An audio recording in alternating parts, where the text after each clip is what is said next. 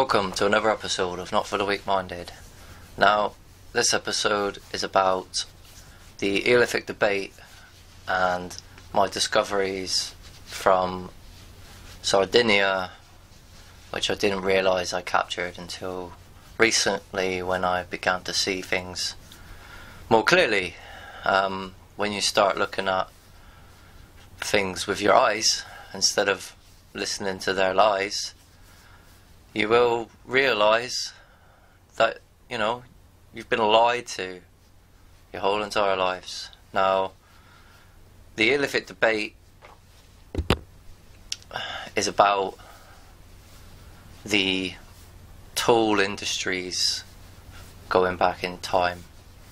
Now, this all stems from Sir Charles Darwin's theory of evolution. One, particularly anthropologically speaking, and two, geologically speaking. They're both involved in this. And with the notion of the Paleolithic to the Neolithic transition, where the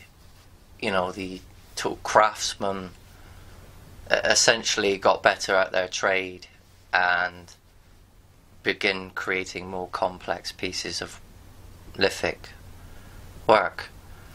So that was dubbed, the simplicity to complexity theory by Sir John Lubbock, and they both came out in 1859.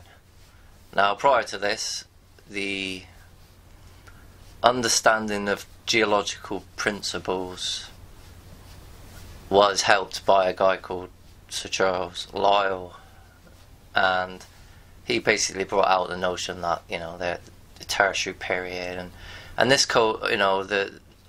all this nonsense to do with microbial life, starting off and then evolving into different types of beings.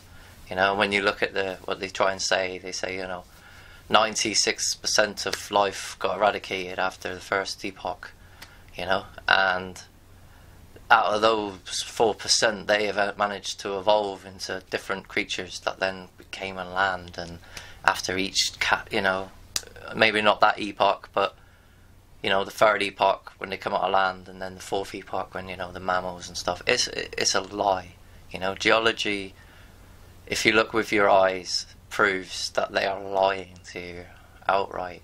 And that time is not. The Earth isn't millions of years old. So, going on the notion that the Paleolithic industries were themselves too advanced to be the first created by man,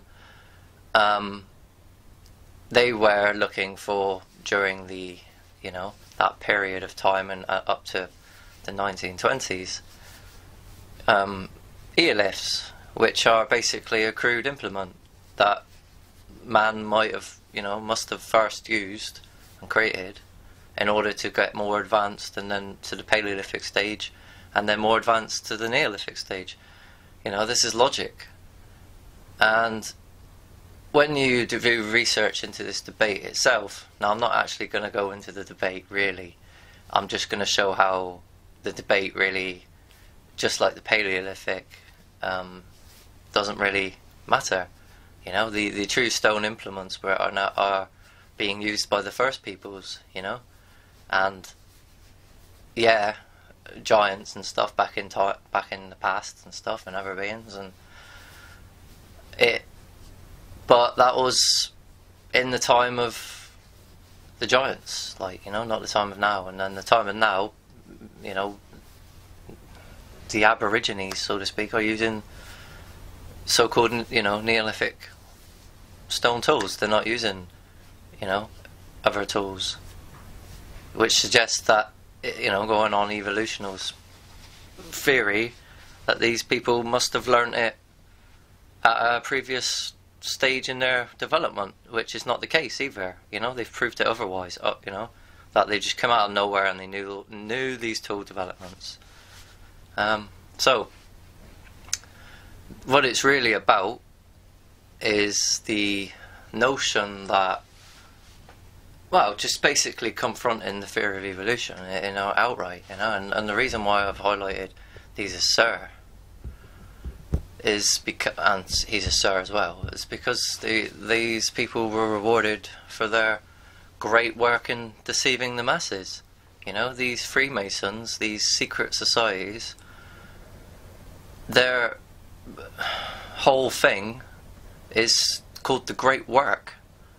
The great work in deceiving the masses. So they're knighted on their great work. And these people are evil. No word of a lie. And people idolize these people. Darwin and that. It's a joke. Anyway, moving on. So this obviously, the debate itself. Now, if you looked into it, you would discover that, we found anatomical modern humans that are like us in every way and form in the so-called tertiary period. Now, going on this, the tertiary period, from 1.8 to 65 million years ago. And, the evidence that's been covered up is, well, it's unbelievable, really. They've twisted artifacts and remains and ignored other things to create this perception of reality in the first place, which is why there's so much out there, so many discoveries, so many artifacts that, out of place artifacts that do not fit their model, and therefore, what that really is trying to say is that how can you incorporate even truth when you're not even being told the whole truth about all artifacts? You're not even incorporating that into the system. And that's the same. I can say one thing about the education system and about reality and about how it it's not true and it's all based on lies, is the importance and the fundamental key role in this world is understanding the paranormal. Now, none of those theories, the paranormal is not incorporated into any mainstream theory. That's a fact. Neither is ufology, neither is cryptozoology. The fact that Yetis exist, and there's been people out there hunting them and found evidence for them and documented them. Not incorporated into the theory of evolution. It's a joke. It's all a joke. All this is a lie. What? Moving on. So what should we really be looking for?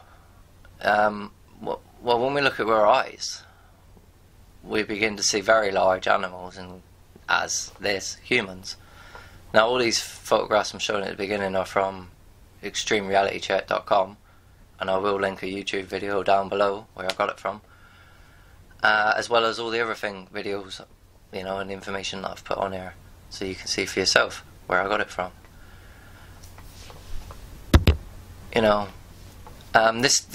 It's not. These pictures are nothing. There are turtles and all sorts of animals. Not just horses and elephants. However, elephants is the key one that I've picked on for later, during, for landscape and stuff.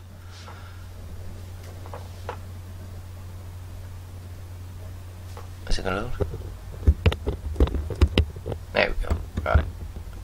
Now, I was watching this on a different channel. But essentially it's, snow leopard fighting and falling off this cliff. And what I noticed during it, and like I said, it didn't have wild film India across the front of it.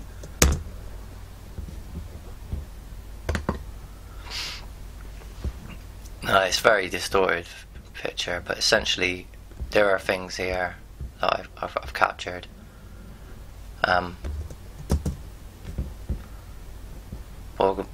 We should move on to the picture itself. So here is exactly what I captured. Now,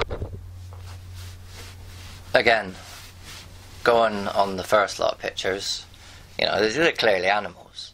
Now on this, it's very hard to tell this area here particularly, but this guy over here, I mean, this is clear as day. You know, you can see his eye in his eye, and it's a weird type of alien being. He's got a weird mouth, and you can see his shoulders going down, and he's holding this like jar. You know, looks like a jar, a red jar. And then, yeah, over here, you can see a face there, look, beyond him. And then, yeah, this thing here looks like a rat of some kind. And then there's like a being here, but it's very, you know, perhaps his eye, and his eye is there, his mouth's there, his nose is there. And then there's another being here, but it's very faint. And you sort of see it. And then there's another one here. It's sort of like, you can see it if I zoom in a bit. There's his eye, and then his mouth is there, like.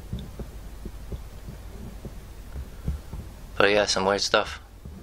One of the cool ones, this one's a cool one. And this guy's like eye there. You can see his mouth. Covered a bit in snow with his nose. And then this one here is topped it off. Is amazing. You know, look at the detail in the eye. Look at the gleam in the eye. It's amazing. Clearly, like some kind of, you know, grey alien. Weird. And there, you know, this is just one photograph, and I'll keep, once you start seeing it, I mean, I watch a lot of stuff, and now that I've started to see the truth, I can't stop seeing it, and anything I watch, I just, you know, it takes me ages to watch it now, because I keep pausing it and looking at things, and looking at the landscape, and looking at things like this, you know, and it's, you know, it's clear as day, you know, self-evident. If one, you know, you can't not say that this is nothing. You know, there's a leg, and this is some kind of entrails down here. You know, it's guts and stuff and stuff. So, as I was saying halfway through earlier, what should we expect, really, if the theory of evolution is false? And looking on what, you know, we've looked at so far, we should expect to see, you know, the time of the Titans, the time of the Giants, and the time of man. And this is hinted at in movies all the time. So what are they trying to tell us in the movies? Because if you are really switched on to reality, you know that they're telling you the truth a lot of the times in the movie, and lying to your face in the news. This is reality, you know. They've inverted reality, you know. They want boys to be girls and girls to be boys. It's not right. It's mental abuse. Different subject entirely. Moving on. So, just out of curiosity, anyone out there, what creature did this evolve from? Clearly it looks like he's wearing a helmet of some kind. Where's the cursor gone? Over there. You know? It definitely looks like metal, you know, in this weird thing here. But yeah, strange, isn't it? So, your perception of reality is based on false principles, and this is just based on the theory of evolution and the geological counterpart of, you know, things evolving over millions of years, etc. You know, the Big Bang, it doesn't, you know, that doesn't exist. You know, it doesn't happen. We are at the centre of the universe, and the universe is not forever expanding. You know, the cosmological principles are false. You know, the Earth does not spin. You know, the sun is local and created, and technology. So is the moon. Anyway, so as I was saying, microbes did not evolve over millions of years, and therefore time is a lie.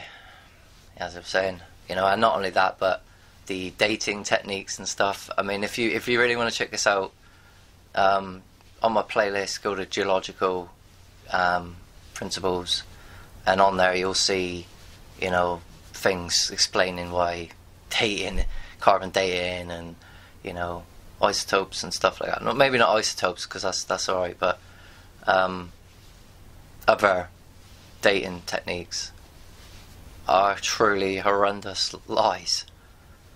You know? Anyway, evidence that you can see with your eyes versus the education system. Now, this is just a small part of the deception, and there is so much to know.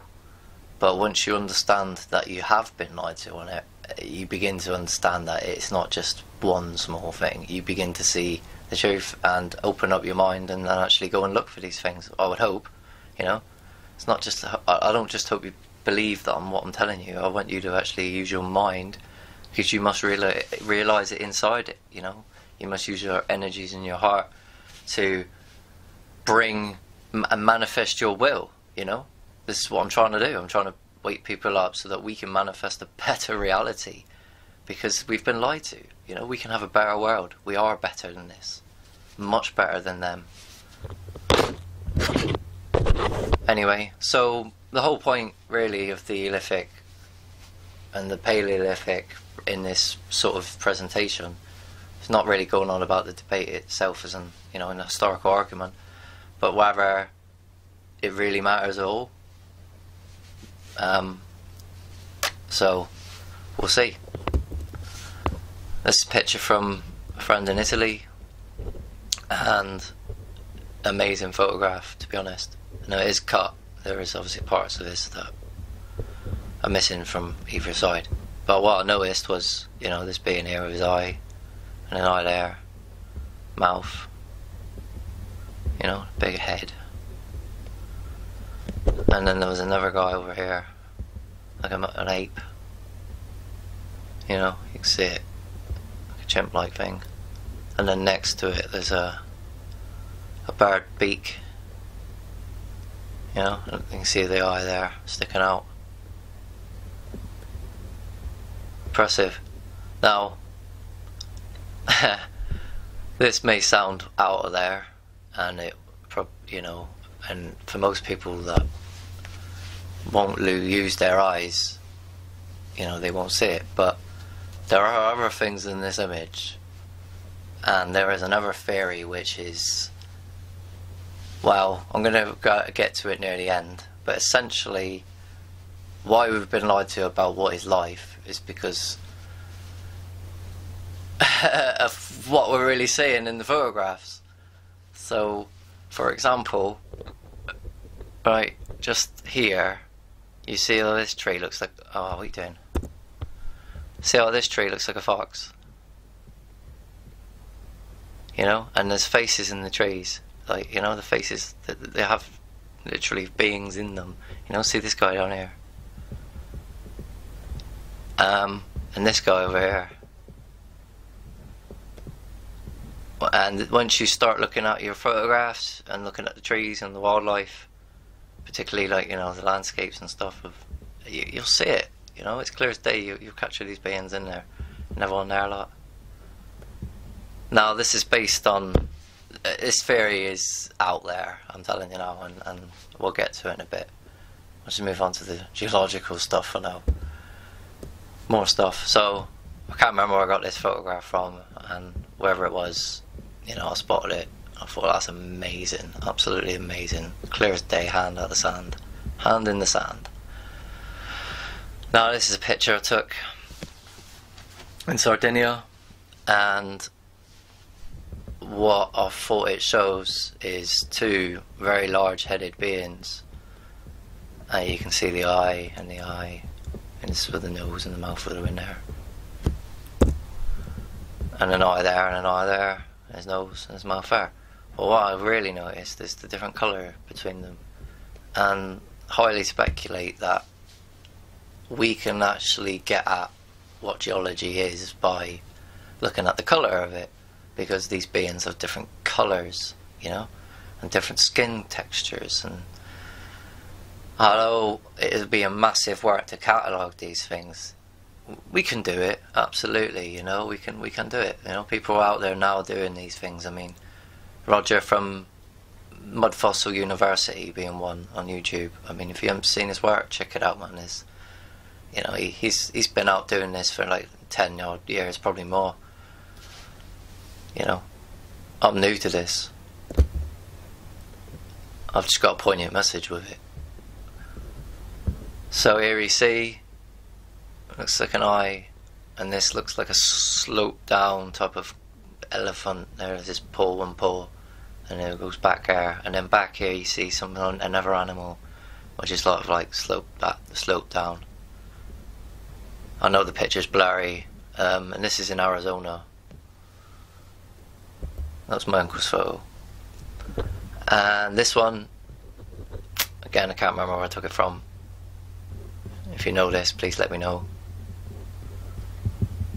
And essentially, yeah, you can see an elephant. You can see the tusk come down. You can see, you know, the front there goes down, and then you can see the back leg come down this way. You know, clear as day. And then this here, this long, is more than likely a tree, a fallen tree. But I can't prove that. But yeah, it's probably that. So, I'm going into Michael Tellinger's recent discoveries and his presentation, which I'm going to link down below. And I highly recommend you watch it and look into all his work, because this man is a legend. This man is trying to save the world. He's trying to change the world. You know, he's created a movement called Ubuntu, which is based on contribution-based society. You know, socialism in a sense, but not what you think it is. You know, free energy based on ancient principles of sound. You know, harnessing the energies of the earth. Amazing stuff, you know. I mean, if people realised this work and listened to him, he alone could change the world if people listen to him alone, you know. But there's many people out there trying to do it. You know, we are trying hard to change wake people up and realise that we can do it, you know. But you must understand that your perception of reality, you know, that is the most important thing. You know, you must understand that you've been lied to, and you must understand the enemy and why they've done this to you, and about creation and about who created us. And you know, it wasn't just one person, you know, it was a federation. It was a council decision to bring the flood, you know, that Enki disobeyed to save Noah, which is Zusudra in the Sumerian literature. Now obviously I did say it related at the front to the Sumerian literature, but this is what it really does, because the Bible goes to the ancient Sumerian texts, and the Sumerian texts have so much truth in it about our origins and reality, about where we come from, that, you know, they don't want you to know the truth at all. They're afraid of us when we have the truth, because we, particularly when we have our pineal gland open, we would destroy these demonic beings from our world. We would no longer have it. We wouldn't be tolerant to sacrificing children to bring demons into this world. No more, you know? People need to wake up, and this is exactly what's going on. This is how it works. This is how you bring them in. This is how you put them into your body. Don't fall for it. Anyway, Michael Tellinger's lecture. A heart that is twice the size. Now, in his presentation, he was talking about basically this before this photograph, and a surgeon just so happened to walk up the road, and he went straight up to him and went, "That's a bleeding heart in your hand," you know. He went, "I know, because I'm a surgeon." And straight away he had it verified on the spot that, you know, what he found was a heart. So, but this is a heart twice the size. Now this jawbone is 20 times the size, and it's this part back here of a human. And again, it's, you know, incredible really. I mean, this is nothing, you know, this is small, minute portion of his discoveries, because I've got a lot to talk about, and you can check out this video himself. You know, he talks about so many things that are important.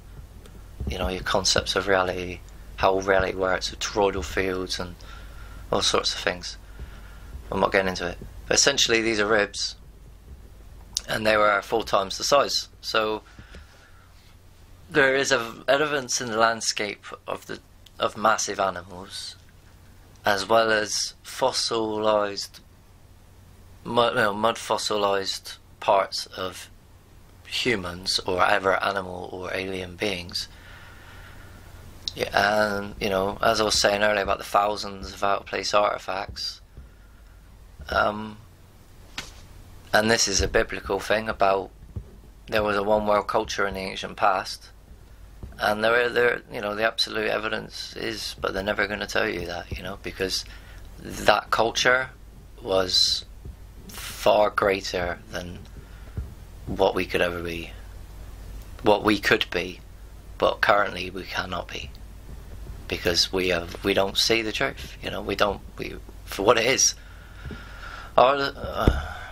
So that's what I was going to. I did this as a presentation, sort of, but it was only 10 minutes. So I mean, how the hell are you meant to disprove the theory of evolution in 10 minutes? Is beyond me. But anyway, I tried. So I just put the questions out there. Are these body parts vary? For the lithic tools, various parts of animals. So now we're going into my discoveries. The mud fossil Nuraghe of Sardinia. Now, as you can see in this first photograph, you can clearly see a being there, and a being there, and another one there. Now, this is part of a collapsed wall from the Nuraghe, and so is this. And you can see a weird being there, and because it's a bit blurred out, but you can see a being there, and others down here. I've got other photos. This one here, you can see here, eye and a nose and a mouth. But we got plenty of other photos. So just to let you know, that's exactly what a Nuraghe looks like. A lot of them, they say that they were built as a fort of some kind, but no defensive tools were ever found there, and quite frankly, they're not going to get that answer. You're not going to get the truth out of mainstream archaeology, full stop. So there, I believe it's to do with energy anyway, and transmission of sound, energy and frequency, and harnessing energy for good purposes. Moving on. So here you begin to see an eye, and there's an eye, and there's another guy over here, look. Another one here.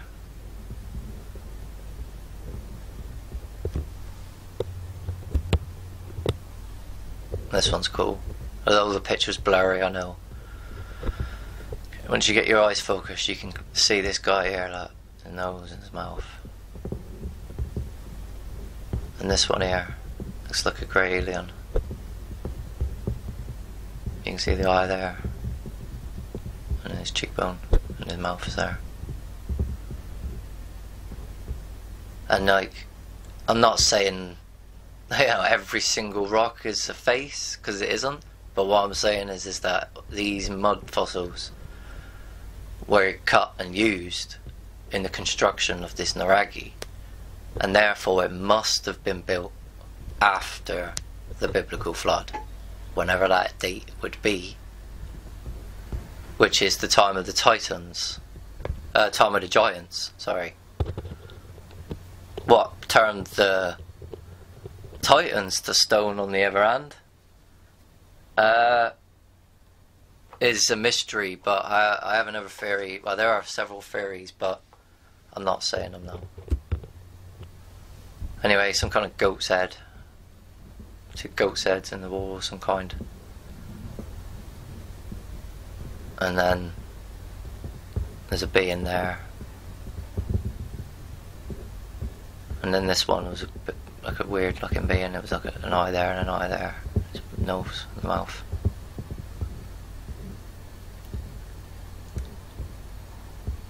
But yeah.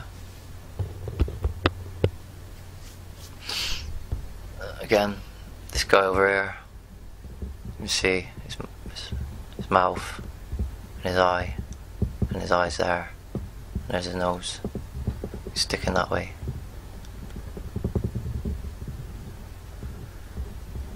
And there are others. I've probably missed a couple already, but I've been going on for a while. There's one there at the top. You can see his eye and his nose and his mouth. But I didn't see these things when I was there. Oh, this one's a cool one. No, look at this thing. Black eye there, look, and you can see the black eye there. His head's there. If you notice next to it, it looks like kind of like a red. See how the colour's different to that one? That colour's different to that. This is what I'm talking about. We can get out the different species of beings by the colour of the rocks.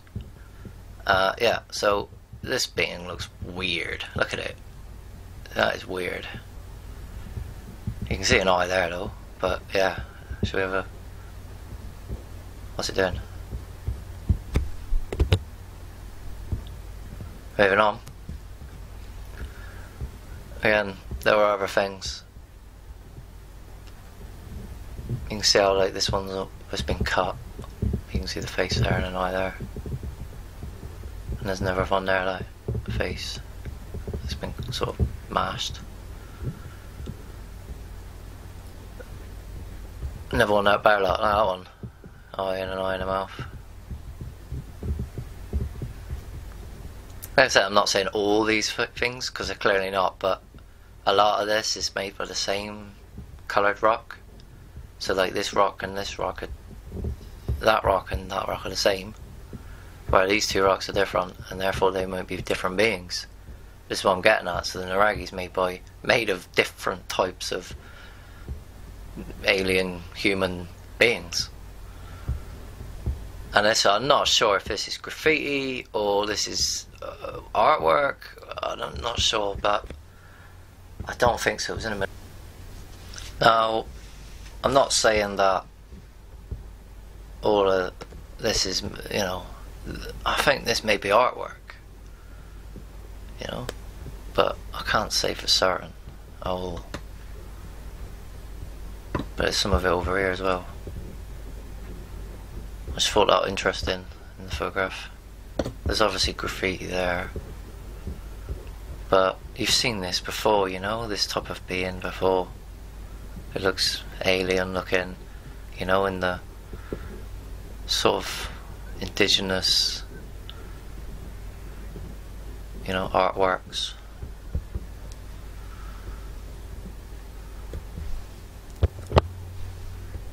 This thing there, look. Weird.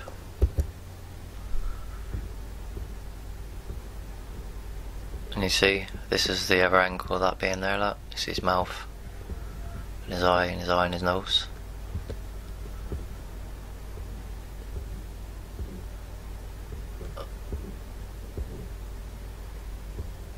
Weird being there, look. There's an eye. It's like an animal. Looks like an otter or something, you know? Like, you see like fur, whiskers of some kind.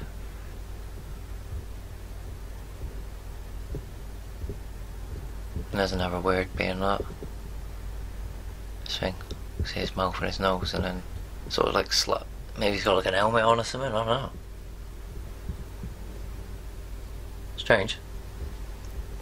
This guy down here, look. You can see definitely a head of some kind. Fascinating. Now these were at similar places, but I've zoomed in on them for part of the presentation. But you can see that there's an eye there, and then the mouth here and the nose there, and then this guy over here, you can see the eye there, look. The eye there, mouth, nose, whopping head. And then this wicked thing there is weird. I mean, look at that. That is nuts. Look at it. Eye there, massive mouth. If you look carefully in the waterfall, you can actually see faces in it as well.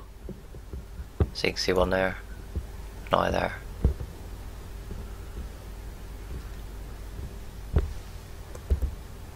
So this was from a video on WatchJOJO, and I'll put the link below. And archaeologists found a skeleton under this tree after it toppled over an island. Now what I thought I noticed straight away was, why are they putting this blue rope around? And then I realised that they can see the same thing I can, which is exactly these beings. So there's an eye there, a mouth, and there's an eye there, a nose. So we can zoom in a bit. Whoops.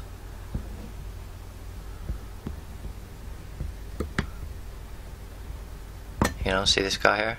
An eye there, a mouth. Now what is this doing on the bottom of a tree? You know? Like, have we been lied to about roots, for example, and life, and what it's made of? Or is life made up of these beings? I mean, sounds preposterous, right? Like, you've got all these different type of beings inside you that all work together. That could be alien and all sorts of things. But if this tree is life, right, and these beings are actually part of the tree, then surely there must be more evidence to support this, right? Look at his face there, look. I mean, I just can't, you know, I've tried to explain this so many... I've tried to explain this, and the only fear I got is that we have no idea what life is. What life is really made of. I can't explain it, you know. Look at his face there, look. I mean, they're everywhere, you know, you can... So, moving on. Mud fossils and petrification. So, what happens in petrification process to turn something living into stone? As I was saying earlier, well, the Titans, not quite sure, but the mud fossils, more than likely, was the flood.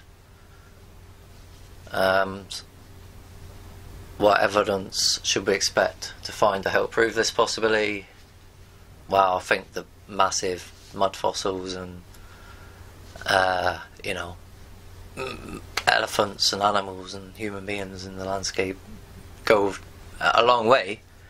However, going on, you know, mud fossil universities knowledge that we should expect to find transitional metals turn to other elements in the body, and that depending on how the person dies is where these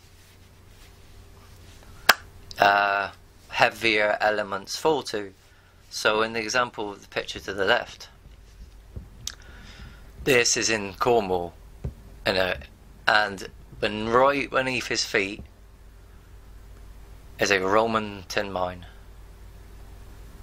And I don't think that's a coincidence that, you know, he stood up and all the heavy elements fell to his feet where they were mining for tin.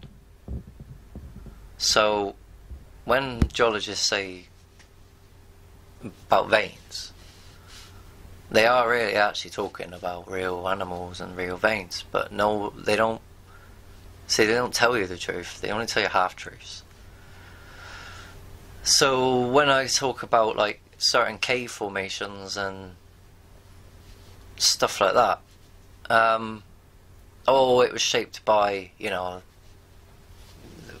millions of years, etc. It's not true, because all it is just, you know, evidence that the Earth isn't that long at all, really.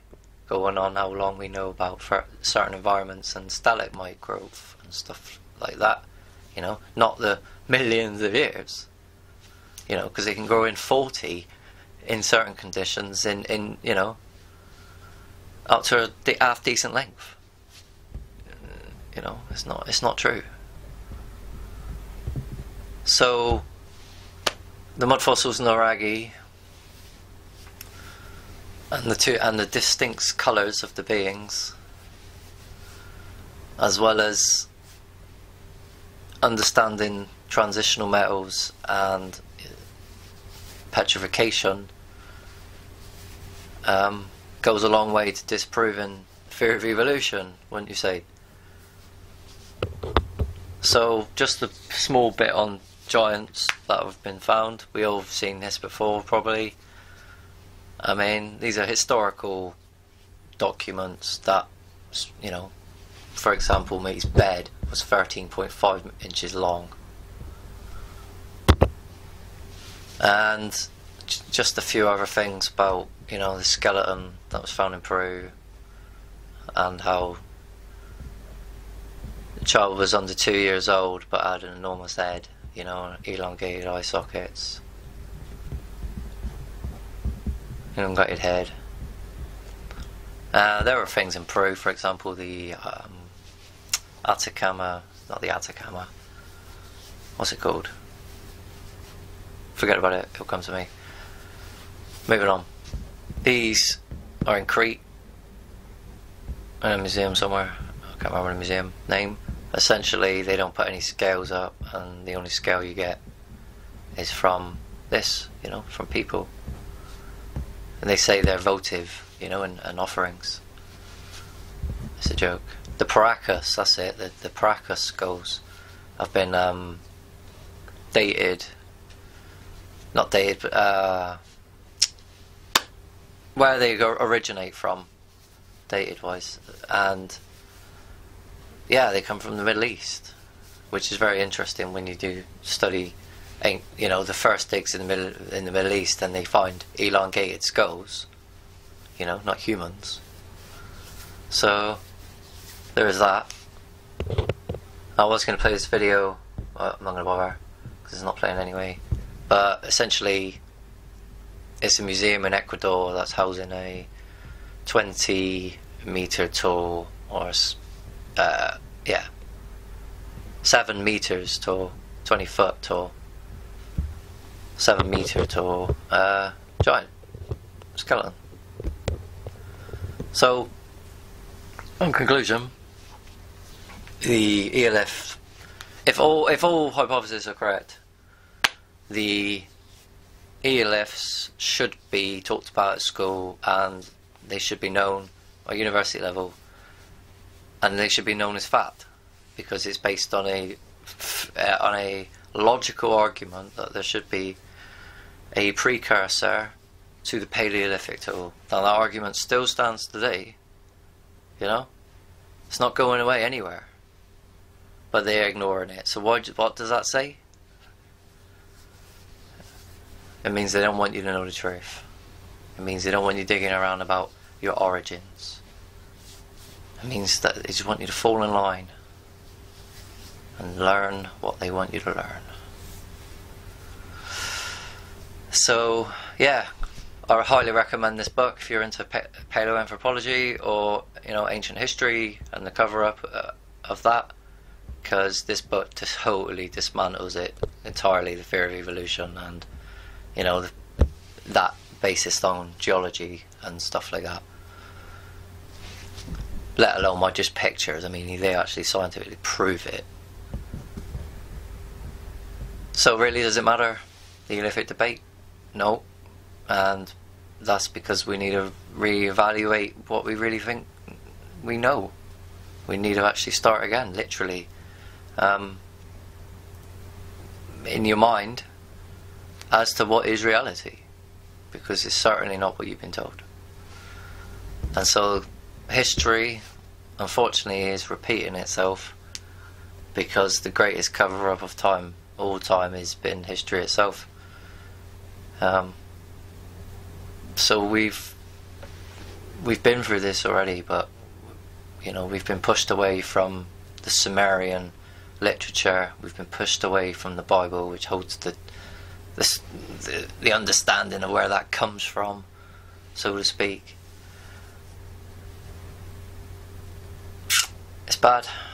So when you actually research ancient cultures and societies, secret societies, you know, you begin to understand what they're up to and why they're doing this to us, and their plans. You know, they want to emulate the creation by destroying this world and creating a world in their image, so to speak. Now, I'll say their image. What am I really talking about? Well, it's to do with demons. It's to do with things that are coming into this world, that these beings are being brought, you know, are being brought in through sacrifice, you know.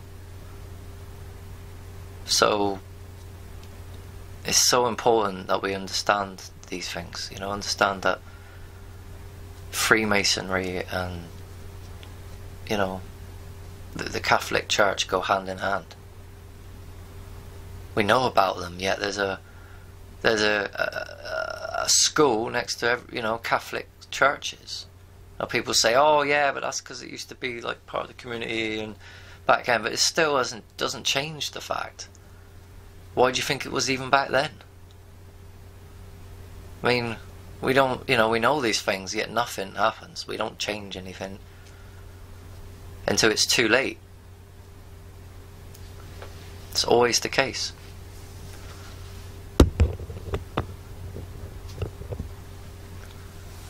So this statement by Dresden James was actually the opposite. He was actually talking about how people that believed that the earth was flat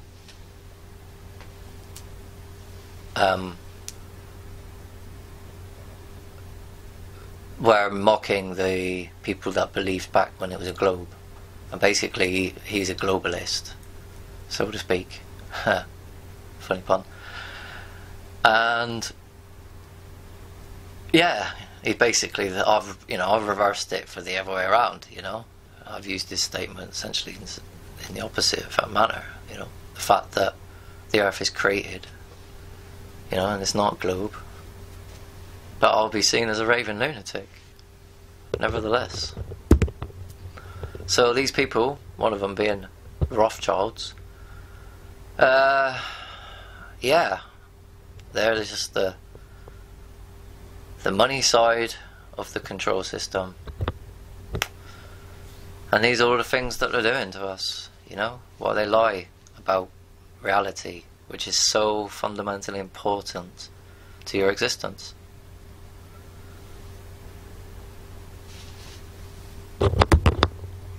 So, all truth passes through 3 stages. First, it's ridiculed. Second, it's finally opposed. And third, it is accepted as being self-evident. Trust me, I've been through the ridicule and violently opposed section. I've been hit for my beliefs. It doesn't stop me. Anyway, this last picture, before I leave, is about next video, or the video after that, about my discoveries of ancient cultures and their changing of landscapes.